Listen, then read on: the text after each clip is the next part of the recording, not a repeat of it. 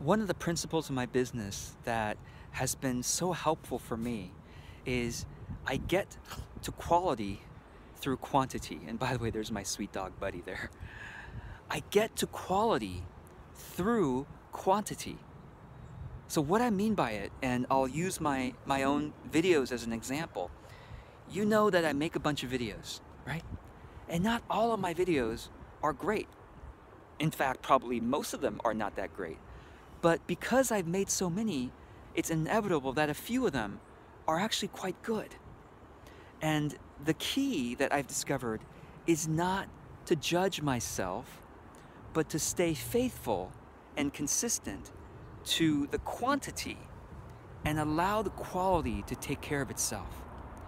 Because I've discovered that if I keep on creating videos or writing articles or putting things on social media, just by the practice of doing that again and again, I get more skillful at it. At the very least, I get used to doing it. I get familiar with the tools and the practice of doing it.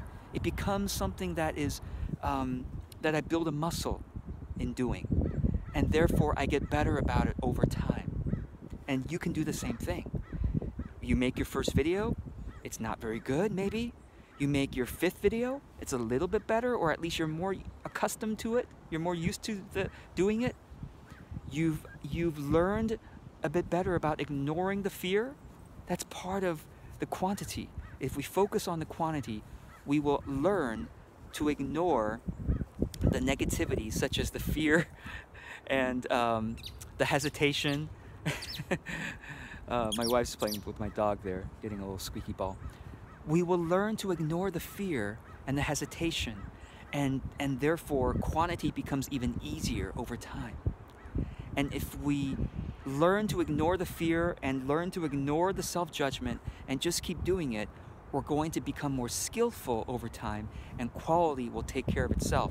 Because another important part of this is that quantity allows our audience more options to tell us what they found useful and entertaining and helpful.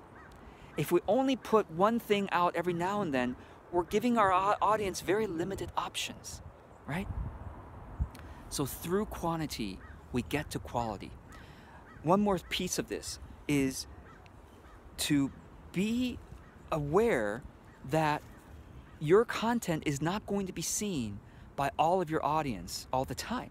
Not every piece. When I put out a video, I know that only some of my audience is going to see any one video. And it might be a different part of my audience every time. It's just the nature of statistics. Same thing with your audience. Whether you have 10 people in your audience or 1,000 people, not all of your audience is going to see all of your videos all the time, right? Only some of them will see. So just expect that your audience will only catch some of your content. So if you put out a greater quantity of content, you give a greater chance for your audience to catch your content than if you only put out something every now and then. The common objection to the quantity, this idea, right, is, oh, but George, I want to spend a lot of time making something really good and then put it out there. Well, I'll just say this. All of us are actually getting to quality through quantity. Some of us are just more self-judgmental, perhaps, and only put out a very small quantity, and therefore they get to quality even more slowly. Do you see what I mean? So if you only put out something once a month, right, you're only building your skills once a month, whereas I put out videos 3 times a week.